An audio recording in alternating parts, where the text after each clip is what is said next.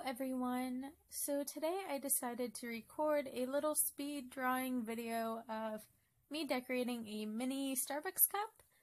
For the theme of this cup, I decided to do a galaxy universe type of a theme with my own planet designs. It's something that I've actually been wanting to do for a while. I just haven't gotten around to doing it. And I want to eventually create the same type of look onto a larger cup, so I figured maybe I'd practice on a little one, and later on I'll get around to doing the bigger cup. So yeah. I also figured that since I do these so often and I get so many questions about my Starbucks cup art, I would go ahead and answer a few questions that are commonly asked. I think the first most commonly asked question would be, how did I get inspired to decorate Starbucks cups?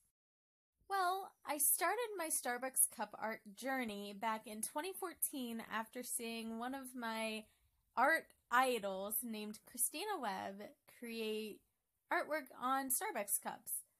So, being inspired by this, I decided to try it out for myself, and my cup designs ended up being a huge hit.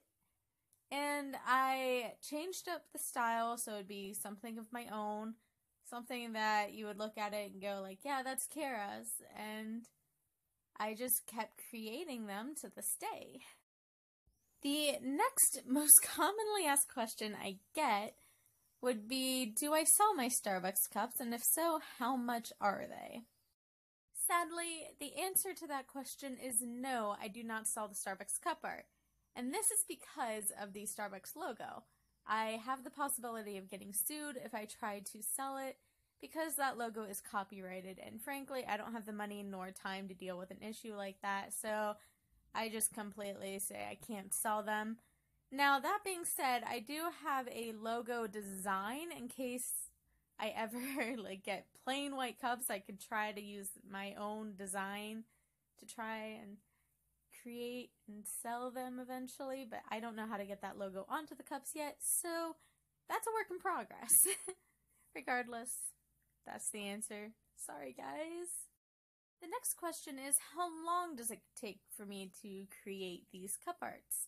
Now, for cup art this size, it takes me anywhere from an hour to 2 hours to create the entire design, but on a grande-sized cup, that can take anywhere from like 8 to 16 hours.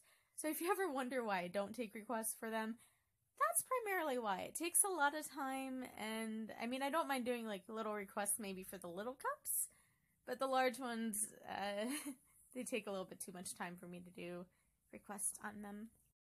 On to the next question. The next question is, what materials do I use for my cup arts? The most common materials I use for my cup arts would be Sharpies, Copic Markers, and a white Gellyroll Pen by Carrah. That being said, I also sometimes dip into Prismacolor pencil like I used in this for the logo, or touch markers or Ohuhu Markers. It really depends on what I have available. The final, most commonly asked question would be, can you drink out of these cups, and if not, what do you use them for?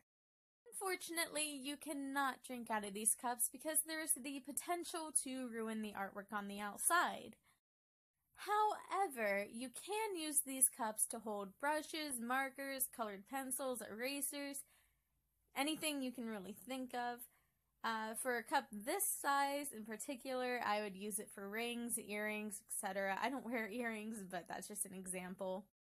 So yeah, I hope this video answers a few of your questions that you may have had about my Starbucks cup art. If you enjoyed this video, please feel free to leave a like and possibly subscribe if you want.